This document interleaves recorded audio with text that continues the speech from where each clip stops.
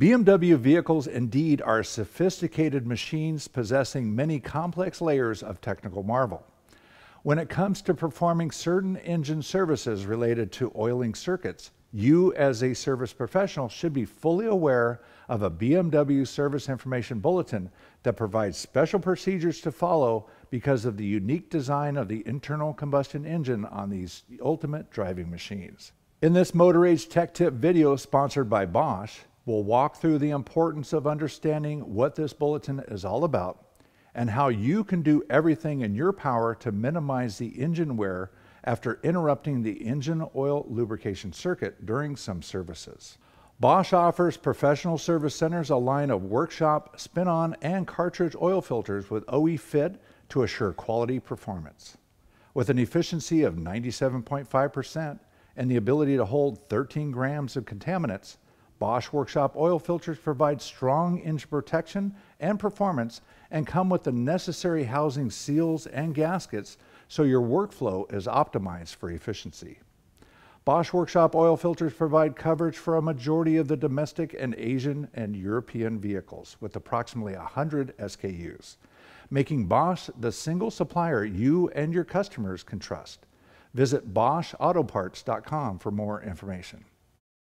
In this video, we're specifically talking about the BMW SIB 110220 dated June 2021.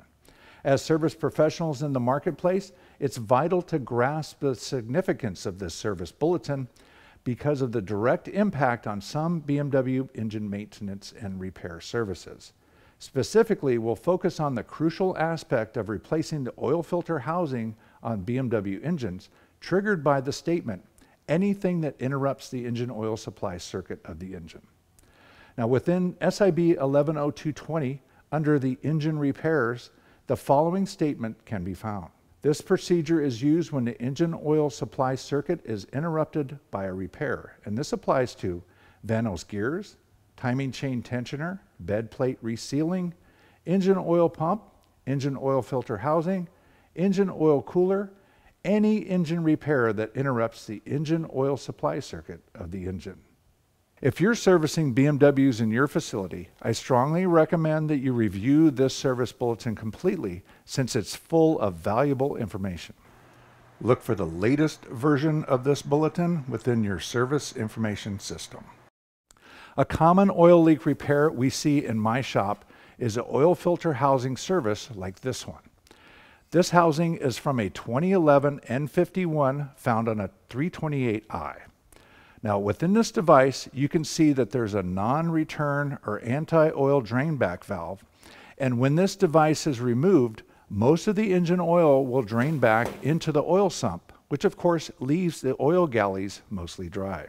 So essentially, BMW is recommending that you prime the engine prior to allowing the engine to start and run.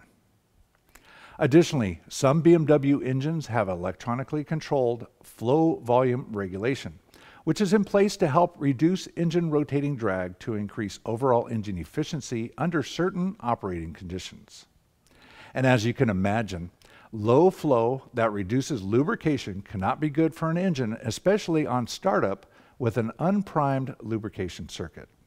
So prior to performing planned services that will result in interrupting the oil circuits, this bulletin states to disable the in-tank, low-pressure fuel pump and run the engine until it stalls. What I like to do is try to start the engine a couple more times after it stalls so that you can deplete the fuel in the high-pressure section. After performing your services and refilling the engine with the proper oil, here are the next steps. Connect an appropriate battery charger to the 12-volt battery and run it in boost mode. Crank the engine for 10 seconds and let the starter cool for about 20 to 30 seconds. And then repeat these steps 2 more times. At this point, the fuel system can be re-enabled so that you can start the engine normally. Then you would simply proceed to finish up the job as normal. Now, in situations where the vehicle arrives with a condition that doesn't allow you to run the vehicle with the low pressure pump disabled, it is recommended that you unplug all the fuel injectors when performing the engine cranking oil priming operation. And one final note, for any of the vehicles equipped with the previously mentioned electronically controlled volume flow regulation oiling system, A good practice is to elevate the engine speed to about 1200 RPM after starting the engine so that the system will run at the elevated flow rate. Well, I hope you found this video informative, and if you have any questions or comments, please leave them below, and thanks for watching.